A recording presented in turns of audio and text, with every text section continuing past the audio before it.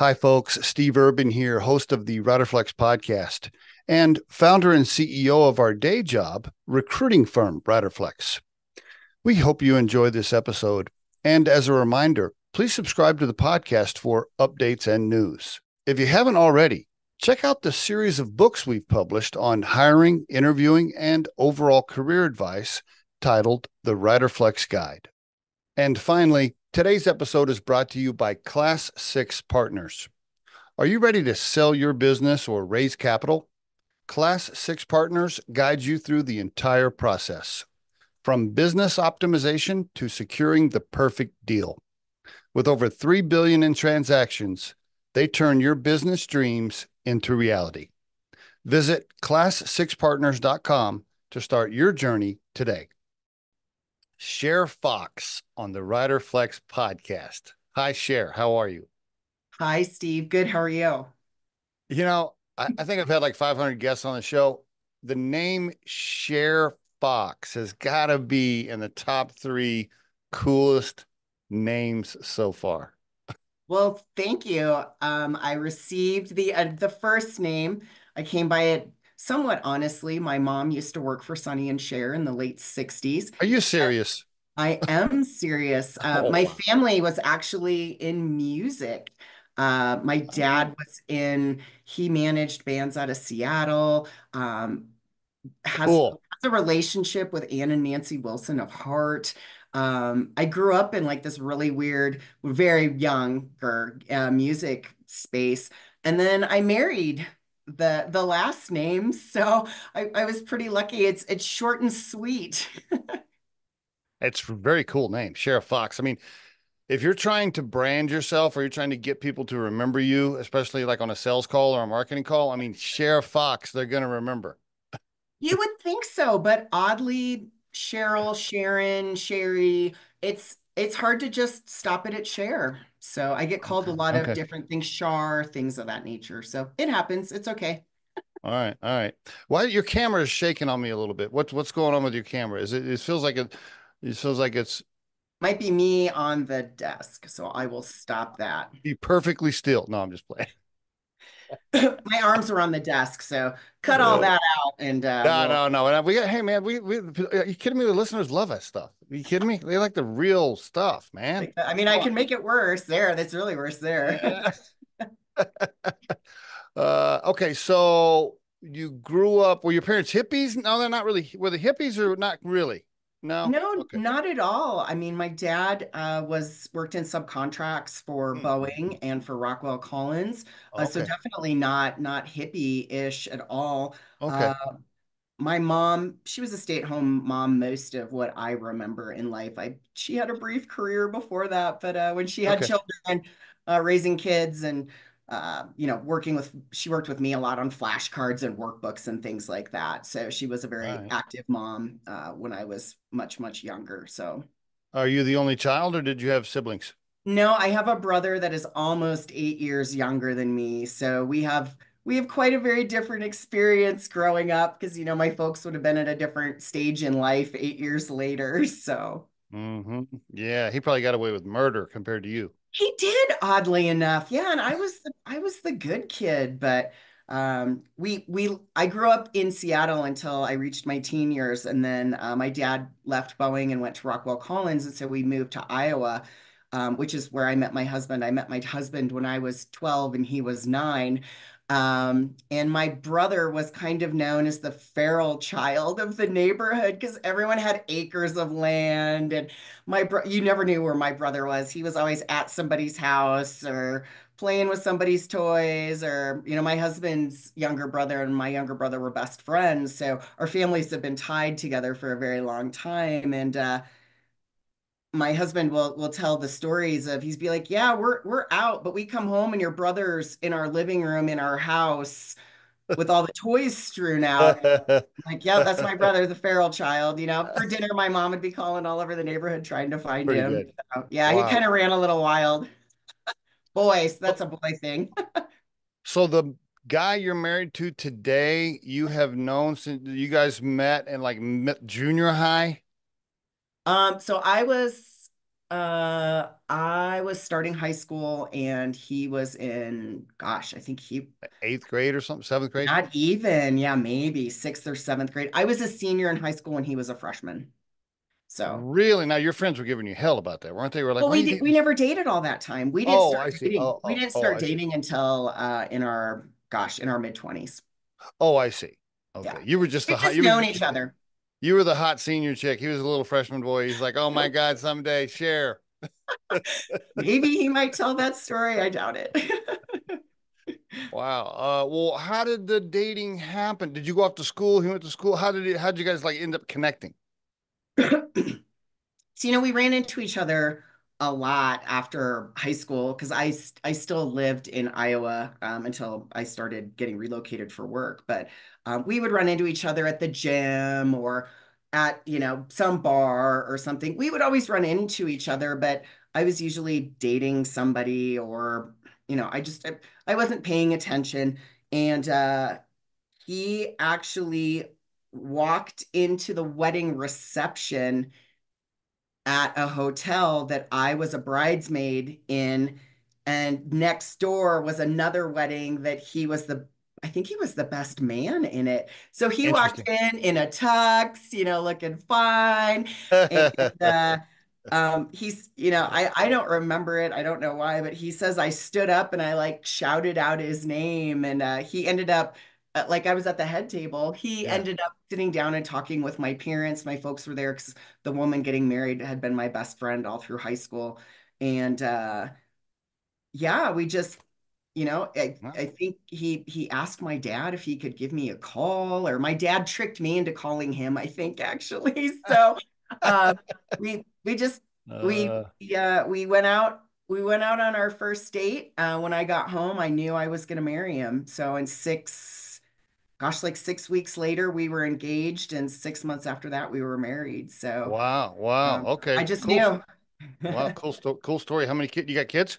Nope, we didn't have any children. We have had five furry children. So we have adopted some dogs over the years. We're down to two now. We've got one. She'll be 17 at the end of September, and then we've Ooh. got Ooh. an 11 and a half year old. He's 6 months behind her, and then years. So we've Okay. had up to three at about any point in time. So What's your husband do? so my husband is in real estate development. He has a really great career in like heavy civil engineering construction and stuff like that. So Okay. he's done a vast, wide, crazy stuff. Land developments, neighborhood developments, built roads, bridges. Country infrastructure through states and things like that. So. Okay. All right. And how did you become the data nista? How did that even like what let's start. Yeah. Well, first of all, did you go to school? Did you get your bachelor's or did you stopped halfway through school? I can't tell, but from your LinkedIn. Just Ah, start I, there. I, okay. Start there. I did not get my bachelor's. I did start college. I was accepted into some pretty elite schools. Uh, So you were a good kid. You were a straight A student. I was, it's funny because I went to law school with my dad nights when I was a little kid, and I always kind of thought I'd be a lawyer. And then my family was very active. With raising dogs. And I thought, well, maybe I'll be a vet. And then in high school, we had to dissect a cat for a class. And I couldn't even fathom of formaldehyde and cutting into cats. I'm just like, it's furry. I don't care whether it's dead. I can't do it. You I can't do it. rerouted into like an advanced biology class to circumvent it. And we dissected sharks, which coming from Seattle and seafood wasn't a big deal to me. But my dad thought from working, his time at Rockwell Collins, he thought I'd make a really great electrical engineer because I was outgoing and math and science were super strong for me. So I applied to MIT, I applied to Iowa State, I applied to University of Washington because I thought about going home and doing that. I got into all those really great schools. And my folks hadn't really planned for it.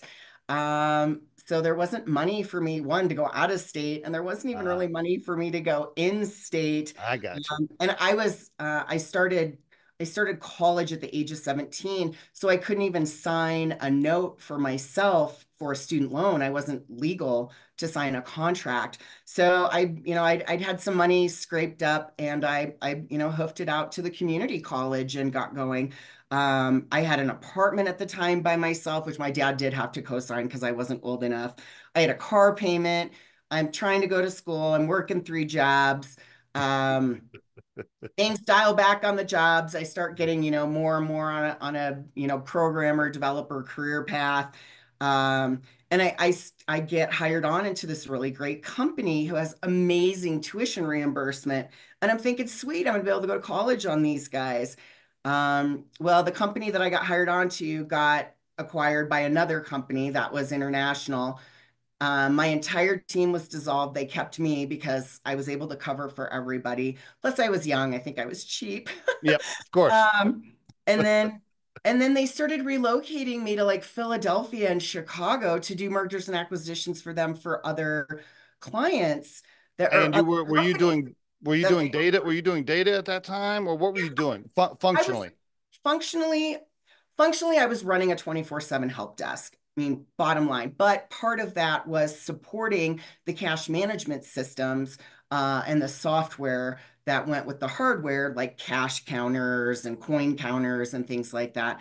Hmm. Um, you know, the money in certain industries, it's 24/7. It doesn't get a day off. One of our companies that we supported was Chicago Transit Authority, and they had this really cool, back in the day, three-story coin counting system. They would climb up these stairs, dump the coins in at the top from the buses, from the rails, from all the places they would collect money.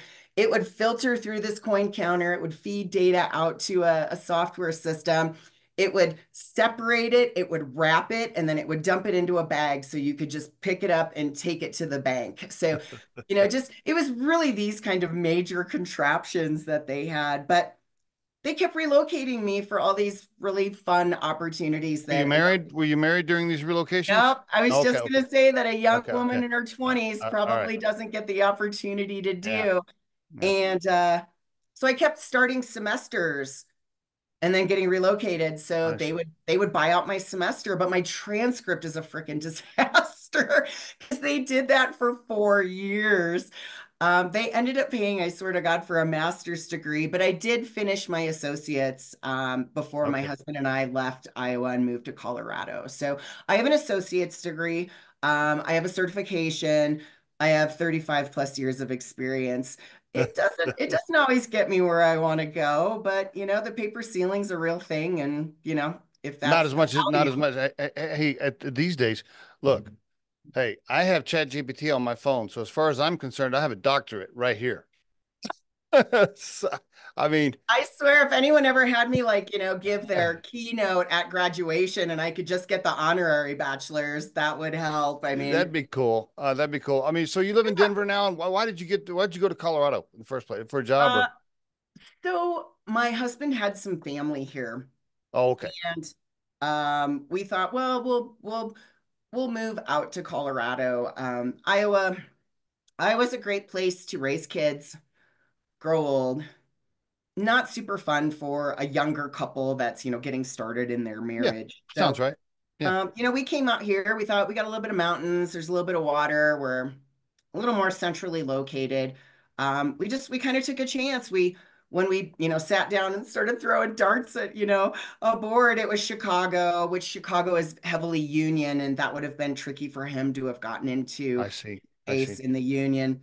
Plus, it's still cold and it's windy. And I mean, Yeah. Lake Michigan and downtown is beautiful, but Yeah.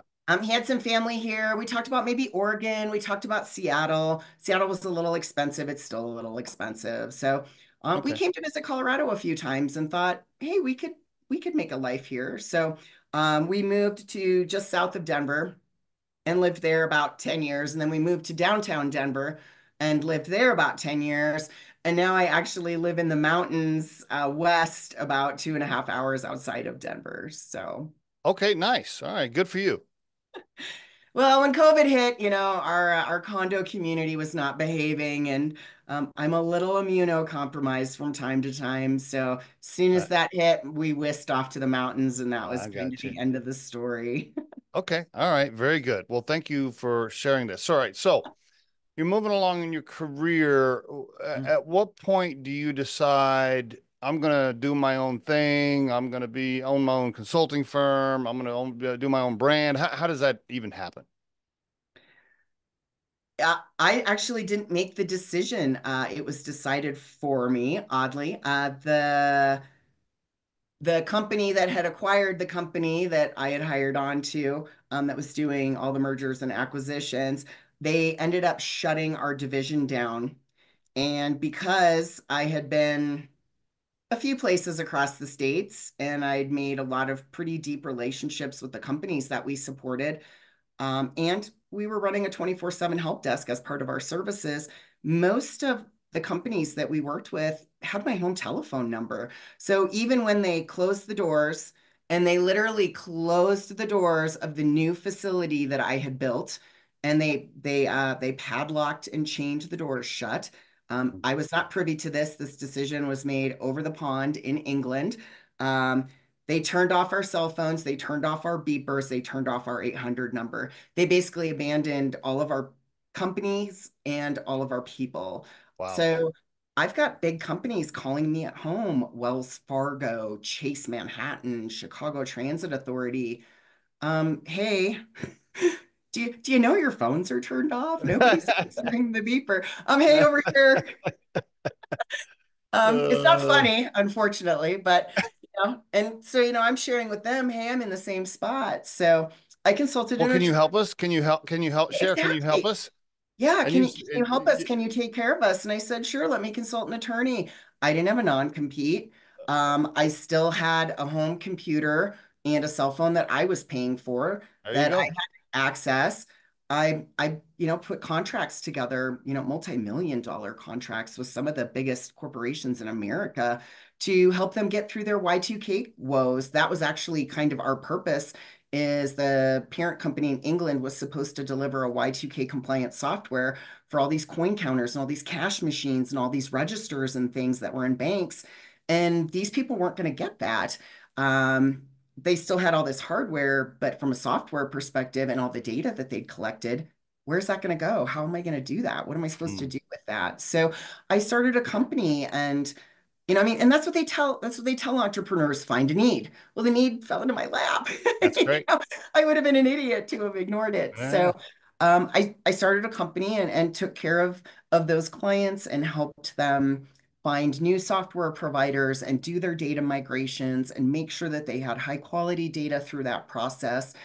And eventually, once Y2K was over, I kind of worked myself out of a job because that was my role was to, move them into a Y2K compliant happy place. So that was about the time my husband and I decided to move because we were like, oh, got a breaking point here. Uh, Let's make a change. So and by then you had a taste of being an entrepreneur and doing your own thing, so you just ran with it. I did run with it. I mean, when I moved to Colorado, and actually before we even moved here, the realtor that we had found, she said, "Well, what do you guys do?" And my husband's fairly flexible with civil engineering and things like that. So that wasn't as big of a deal. But when I told her I was in tech, she's like, "You want to live here, here." These are where our tech hubs are. I see. And it's kind of northwest of Denver. There's kind of a tech hub on the way to Boulder, Okay. Louisville. You Hmm. probably know that. Or Yes. we say Louisville here. Louisville's in Kentucky. And then that Denver Tech Center area. So Right. we were able to God, we bought almost the identical house in Castle Rock that we Iowa. But we were able to get that for, of course, twice the price. And I started going to work for staffing agencies to learn about companies. So they would place me someplace, they'd place me a couple other places. It took me a couple years to build up my network here, and then people were able to hire me direct. So it was a How about pretty that? easy transition, Hmm. just rebuilding the network. And I mean, you know how Denver is. I keep forgetting that you're a local as well, Yeah. because I do national podcasts. Yeah. But Denver's so welcoming, and they don't look at you like, ew, what are you doing here? Everybody was super nice and super welcoming and wanted to include you in Uh, this and include you in that. And it was really easy to get a foothold in the tech community here and to start making a difference. So that that was really how I was able to ramp back up under the same name. And I do good work. So I got lots of referrals. And I mean, that's the best way to run a business. and why So don't you tell it? Why don't you give the listeners foxconsulting.co, by the way, foxconsulting.co. Why don't you give them the 3 minute elevator pitch on what Cher does for them? Go for it. oh, we're not a hard sell elevator pitch. People know when they need us. So we partner with companies really in various industries of various sizes, of Okay. various locations on their data projects. And that might be organization-wide data strategies that, change their culture. It might just be data governance frameworks that help them manage data in their ecosystem more efficiently. It could be something smaller, which isn't really small anymore these days due to the amount of data we're ingesting and how fast the volume that it's coming at us. Right. It might Yeah. just be a data quality initiative, which is a sub piece of a data governance framework, which is a sub piece of a data strategy that can still move their needle forward and help them implement trusted analytics, data science, artificial intelligence, machine learning. So we're finding that as all the advanced hot new tech comes out, we're still preaching to everyone, you need high data quality, you need high data quality. Otherwise, your data scientists who have, PhDs are coming in and they're expensive data janitors. If you're feeding bad data quality into your artificial intelligence, it's going to hallucinate. It's going to make stuff up. It's going to have bias. So, and you don't want to train your language models on bad data. So, having bad data is actually worse than having no data in today's day and age. So, we partner with companies on, making sure they have really high quality data while we may be implementing data warehouses, data governance frameworks, business intelligence, analytics, and some of those other wonderful things that can propel companies forward. So, we're all about the data. People always ask me, well, what's your ideal client profile? And do they have data? It's a really simple question, and Uh, everybody has data. Every company in the world is a data company anymore, and mhm. they all have really similar data. Financial data, it might not look and feel the same at a bank as it does at a heavy civil engineering firm, but they both have chart of accounts. They both have to reconcile. They both have balance sheets. In the end, it's the same data to me anyway, and to my team. So, if you've got customers, if you've got products, if you've got financials, and you've got data challenges, whether that's, I get pulled in a lot of times. Our reports are wrong, our analytics are wrong, our BI is broken. Well, no, it's doing exactly what you programmed it to do. It's doing exactly what you told it to do. You've got a whole bunch of data problems upstream that we need to fix. That's why it looks broken downstream. So, a lot of my referrals are writing ships that are sideways and taking on water or drowning. So, and we love those kind of challenges. We're Fortune 500 down to mom and pop small companies, or you know, Fortune 500 and beyond. I can't think. There have been some mom and pop companies, I guess you can say, some family run companies that potentially don't exist now. They've been sold or bought off. Um, we've we've had the pleasure of cleaning up after some of the messes that the Big Five leaves behind, okay. or that some of our regional consultancies leave behind. We're often the last consultant in the door. And Interesting. You would think it'd be first. You want your clean data to be able to do a bunch of other things. You would think you would be first. well, I think I'm still a little bit of a hidden secret, even though I've been around for, gosh, 27 years. And we develop really, really strong relationships with our clients. I have relationships with people at former clients and current clients. I've been to weddings, I've been to children graduating, That's good. I've been there through their divorces, I've been there through death. I mean, when you do a project with a client, you go to war together. I mean, you really do. And whether they've got your back or you've got their back, you learn a lot of things about each other. And, typically, especially in data, projects are 24/7 and we have to do things during downtime. I might be in the office working over the weekend to set up a new system.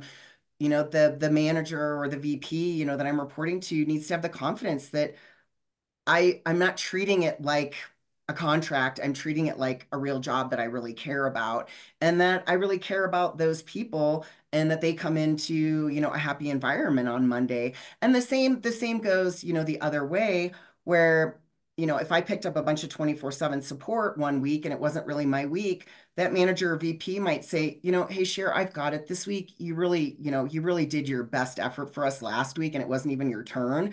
Um, you know, take the I've got it for you. Please take it Okay. off. So when you develop those kind of relationships, um, it's definitely beyond the word boutique.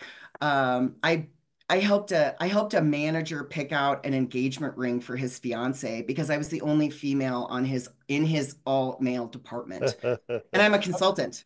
I was going to But ask you if you consider yourself a boutique firm or how big the team is, or how do you have like a bunch of 1099 consultants? Do you have employees? Is it you? What's the size of the organization? yeah, so we have a really unique working arrangement. And sometimes I am the lone wolf. I've been called that by several of my clients, and it's just stuck with me. But I do a lot of things for them, that they don't have to worry about. Right now, I do have a team of about 10. We are servicing an MSP out of Canada that has been feeding us some data projects. All of them our agreement, they all own their own company. They are all experts in their industry, and we basically work together as a collaborative. I got you. So my Yeah, good. clients are getting the best of the best instead of me saying, Hmm. hey, do you want to work with Cher? Well, great. You have to go through Hmm. these junior people first or something. We don't do that. We give them the best of the best. The Top Are Gun. If you are you strike me as the sales and marketing and face and speaker of the company? Are you still doing tactical data work too, or are you just getting the gigs? No, my name is on the door, so I am heavily involved in our client projects. Okay. If you're gonna work with Fox Consulting, you're gonna work with the Datanista. Okay. Oh, well, that was what I was wondering. I mean, you're doing all these speaking engagements. Your LinkedIn is, by the way, your LinkedIn page is one of the. First of all, you probably know this, right? I own Riderflex is a recruiting firm, right? Like we're recruiters for a living. The podcast is a side gig, so I look at LinkedIn profiles all day, right? And so as this morning I'm getting ready for our podcast, I'm really going through your LinkedIn profile really well. I'm like, holy shit, this has got to be in the top 10 most well-written profiles I've seen. It's really good. Like It's there's thorough. I don't know if well, it's yeah, well but that's written. good. I'll give it thorough. No, that's good. I mean, I think, and this is a great tip for the listeners. If I can just give this tip for the listeners real Give quick it. on that, and I know you give LinkedIn advice too. If you want people to find you on LinkedIn, let the algorithms work to your advantage by putting in as much information as you can. People think, oh, I don't want it to be too long. And I always tell them, like, forget that. No, listen, if a keyword applies to you, make sure it's on there because that's how you're going to get found. So stop worrying about it being too long. And that goes for people's resumes too. They're always like, oh, it should only be one page. I was like, I don't know. That's from 1960. Stop saying that. Like you put Yeah. the more words, the better. So yours is super thorough, is my point, and very, very well written. So just so you know, Oh, Sheriff thank you. Sheriff Fox. If you want to look her up in Denver, if you want to see a well written LinkedIn profile, check out her LinkedIn profile. It it Uh, is it's a thorough link profile, and I've learned how to put all of the things that I've done in various places. I mean, yeah, obviously through Fox Consulting, I can't put all of that in the 2000 characters or less. So I've had to actually break up even my time under my own company, yeah, maybe per long-term client yeah. or, highlights and, play reels and things like that.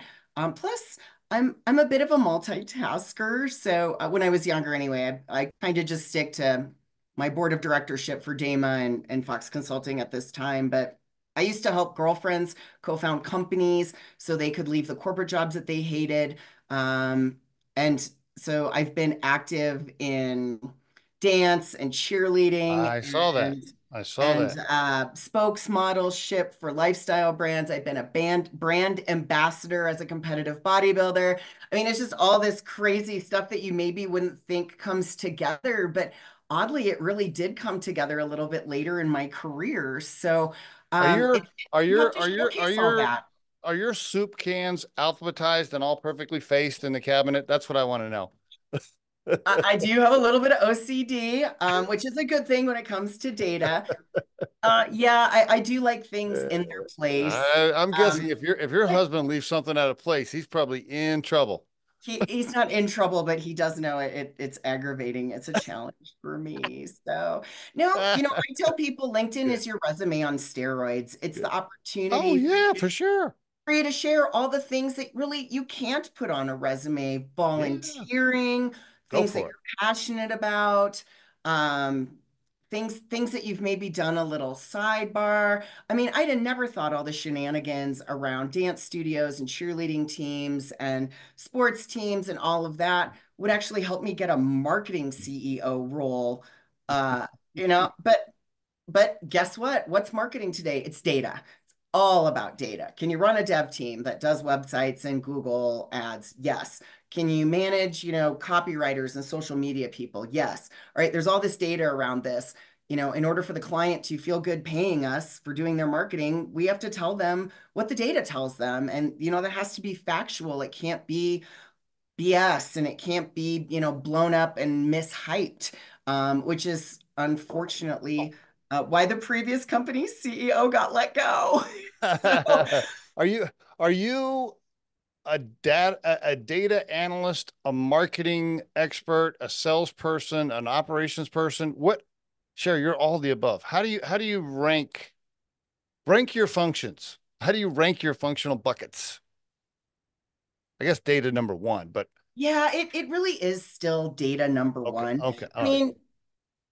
mean, as an entrepreneur, we have to wear a lot of hats. Sure. You learn a little bit about operations. I mean, being good with data helps me do my own accounting books and helps me do my husband's business accounting books, helps me with my clients with their accounting books. So, I mean, data is data is definitely the number one thing. I think I enjoy marketing a lot. I enjoy reaching out to people and seeing what rings their bell.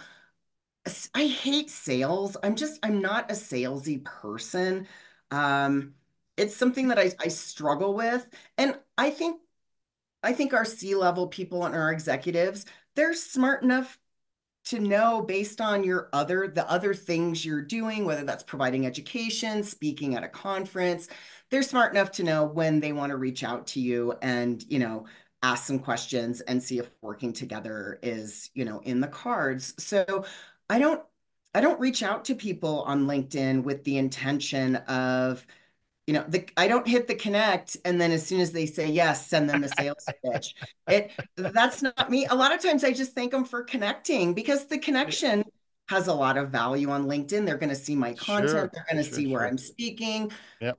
I it we talk about utilizing LinkedIn as a tool to build trust and purchases from executives for their companies, whether it's their specific company as an entrepreneur or their, Fortune 500 company, they're going to make that decision to move forward based on trust and based on expertise. So I'm going to piss them off if I send a sales pitch right away.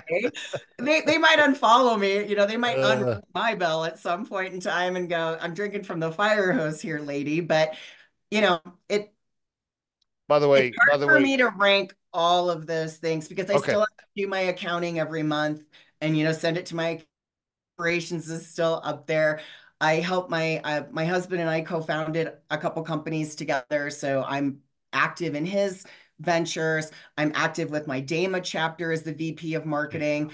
And the reason that they asked me to do that is because they don't know a lot of data people that have that strong marketing crossover. Sure, So you're making me tired just telling me.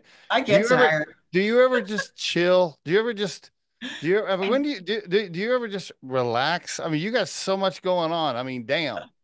I do, but I enjoy giving back to the community, and I'm a little up here in my own silo in Grand County, so I have to go to the city and interact with people. I just spoke at West Slope Startup Week in Durango, and I Uh, met this beautiful pod of all these people over there that are, they're starting startups and they're building tech companies and they're engaged in, this. the tech companies are being built in Durango? You betcha. I didn't know that. I You didn't know. betcha. Really? All up that slope. Yeah, Gunnison, Wow. Wow. up to Okay. Steamboat, in Craig. You betcha. So Wow. All right. we tend to stay on our side of the mountains over here in the Front Range, and we're not paying attention to some of the things that are happening in Uh, Salida and Silverthorne and Steamboat Springs, oh, and over there in Durango and Telluride and Gunnison. And I think there's even a tech company in Crested Butte. So how about that? Okay. they're all over the place. So All I'm right. pretty sure Sans, the guy that fixes my Dell laptop from time to time, I'm the only other tech company in Grand County. So, Pretty cool. No, you mentioned bodybuilding earlier. I just got to ask you, what were you like just like you're talking about competitive? You got trophies somewhere over there behind you somewhere? What's going on? oh, they're Give me. downstairs. They're downstairs in our gym. I thought about putting them behind me. I need to rotate my background from time to time, but yeah, I actually I found weights when I was in high school, and it was something that I really just loved. I loved, hitting that next notch and being able to, lift the Wow. next heaviest weight. Um, when I was on my own, I was about 19 years old. I was working out at one of the gyms that I would every now and again run across my husband at when he wasn't my husband at the time. Was he in And shape? Was he in shape? yeah, actually, we compete together. Oh, wow. All right. There's a So, connection. Okay, yeah. yeah, yeah, he was a wrestler in high school, Ah, country. He was really active. I was pretty active in high school. I did volleyball, I did track, I did okay. softball. Okay. I was a collegiate dancer and cheerleader. I So, got you. Okay. Okay. Cool. weights just kind of was something that was in my life. And I was working out one day, and somebody walked up to me and said, "I've never seen a girl lift as hard as you do in the gym. Have you thought about competing?" And I thought, no. I mean, oddly, I grew up around my dad having muscle and fitness magazines around the house. I knew who Arnold Schwarzenegger was. I knew a lot of who the girls were. I knew Corey Everson and Rachel McLish and some of the ladies that really made female bodybuilding, come up, Oh, that were wow. very, very fit and very attractive. It's not the steroid look that we sometimes Yeah. have Yeah. with the serious lady competitors today. So I grew up around that stuff. So it was really cool Huh? to think about it. And I basically trained myself into my first show. I could wear a swimsuit off the rack. It wasn't that serious. It's Iowa. Let's get real about it. But I was the only woman on stage doing bodybuilding. And Interesting. I liked it and it was fun, but then my career got sideways and I'm relocating to different places and going to the gym, became a bit of a challenge. Um, and then What I was a professional dancer and cheerleader, so being fit was always part of that and important to that. And then late in my 30s, my husband asked me to hang up my pom-poms and my go-go boots. And I said, "Well, what the heck am I going to do with myself? Because I'm a busy lady." Um, and I said, "Well, why don't we?" I said, "I know of this fitness pro. Her name's Carla Sanchez. She was a Denver Broncos cheerleader. She's got her fitness pro card." I said, "Carla's got a competition coming up, and they've got a couples section. Why don't we hire some coaches and get in?" So we did our first show together, and then we did our next two shows together. My husband won his second show, master's level overall. So he's genetically gifted. I would do twice as much cardio and lift twice as long as he would, just to try to stay to keep up with him. Uh, We actually have a commercial gym in the basement of our house in Grand County. I typically, this week's been a little busy, but typically I've got time scheduled between 1 and 3 or 2 to 4. I go downstairs and cool. Good for you. get get my lift on just about every day. What So advice would you give? And as you get older, right? Let's mm, talk, it's let's speak. definitely changed each decade. You're right. What advice would you give people like us that are starting to get up there now a little bit in age when you get up in the morning, you're like, damn, I don't know if I want to do my workout today. What advice, Cher? Give us some inspiration. So, I mean, when you get up in the morning and you're creaky, it's really the best time to go do some fasted cardio or go for a walk or go for a quick jog. It it gets your body going, it gets some of the creakiness out, but it actually stimulates your brain because by getting your heart rate up, you're increasing your blood flow. So I find if I get up first thing in the morning and even do just a quick hit on our silly elliptical, it's like an elliptical and stepper mashup. Okay. Uh, but you can do high intensity interval training on it. It's got a 14-minute session that you press the button and follow the prompts. If I do that, I'm Just feel I'm good. awake. I'm ready to Good. go. Yeah. You're And then, ready. I Yeah. can go back down there in the morning and lift. I do know some people that can get up first thing in the morning, get some coffee in them, and can hit the weights. I need 2 to 3 meals in me to hit the weights. So I need food, I need sustenance. I think a big thing, especially as we age, and it's probably more important for women than it is for men, but it's still very important for men. We have to lift weights. We need that for bone density. We need that to maintain our muscle mass because as our Mm, hormones mm, decline, so does our muscle mass and it takes our bone structure with it. mm. And there's a variety of ways that we can pharmaceutically enhance that or enhance that and try to get through those tough spots. But we lifting weights, even if it's next to nothing. Women think, Helps. well, I'm going to get bulky. Well, you're not going to get bulky unless you do steroids or heavy levels of testosterone or Okay. HGH. That's what some of the celebrities do, and they stay fit well into their 70s and 80s. But grabbing those 5 pound weights, just keeping the muscle moving and things like that. It's super important as we age, and will keep us off some of those bone density pharmaceuticals and the various other pharmaceuticals that we need to age Right. Okay. comfortably, we'll say. Thank you for sharing that. I appreciate it. I want to, as we get into the fourth quarter here of the chat, Mm. you're involved now almost, but I mean, you almost kind of have to be, right? You were data science and data analytics, but now it's all about artificial intelligence and machine learning and these things that are happening. It's huge. It's the hot topic and everything. So you're around it, you're involved, you probably know more than the average person knows. Let me start with this. Like the very first time you used ChatGPT 4, where you're like, wow, okay, this is what was your reaction? I held out for a really long time. Did you? I Did you? did. I did. I didn't want to believe the hype. Oddly, in tech, because I've been in tech for so long, I've learned not to become the first adopter Ah, because the interesting. first thing that's put out isn't always the best thing. Hmm. And that's computers, phones, Yeah, anything.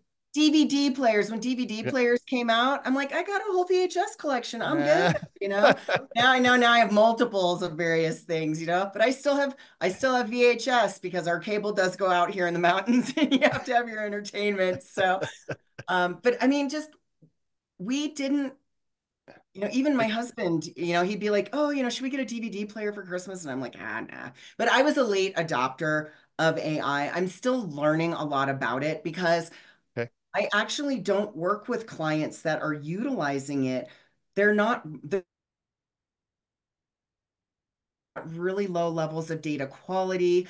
Um, they've built maybe a beautiful analytics platform that nobody uses because they don't trust the data. So they're, off in their offices spending time and money building workarounds and, meetings with different versions of the truth. So I think ChatGPT I think it's awesome. I think it has a lot of value. I don't think it's going to take our jobs. I don't think it's going to, solve world peace. Um, I think it's got a place, and some organizations are being really cautious around it, especially. And I hear that a lot at cyber conferences. Um, you know, we can't be uploading our SQL code into this. We can't be uploading our data sets into this. We have to be very careful and cautious about how we use these technologies. Do I think that Skynet is real? That James Cameron was on to something in that Terminator movie? Maybe, but we can stop that. Like, we should know that we've already been given the future. It's already been prophesied. So, you know, I think we need to still be active in the process of implementing and managing these next generation technologies. And we still need to be holding the reins and the controls. So, again, if I preach it constantly. I'll say it again. Data quality, it's number one. If you have low data quality, and there are studies and experts out there I can quote, but if you have low data quality, you're not ready for all this other fun stuff. And it's the classic executive went to a conference, came back, started talking in all this new terminology and lingo he learned. Maybe he went to a case study where his competitor or, a competitor talked about how this technology moved their organization forward. So this executive's like, oh my God, we're behind. And it doesn't have to be that way. I call it buzzword bingo. Like, they start coming back and they start using all these terms that everybody in the company's like, what?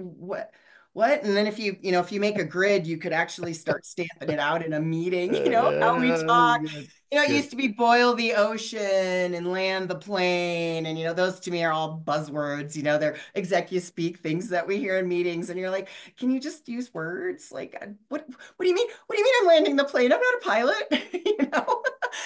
So I think there's a lot of really great technology out there to harness, whether that's coming out in software products, tools, just improving processes in your company, putting in frameworks. There's a lot of time for all of those new technologies, but we're starting to hear the horror stories of, well, we turned that on, it generated a bunch of garbage. We ran out of a bunch of storage. We got a big fat bill, and now we have to turn it off. Mm, And I hate to see mm, leaders put themselves in those kind of positions, mm, mm. because if you walked around, generating all that hype and that project failed, your butt might be on the line. So, you know, I, Uh, I'm still preaching the good old gospel word of good data management practices, and doing it right the first time. As I okay. mentioned, a lot of our company projects come to us.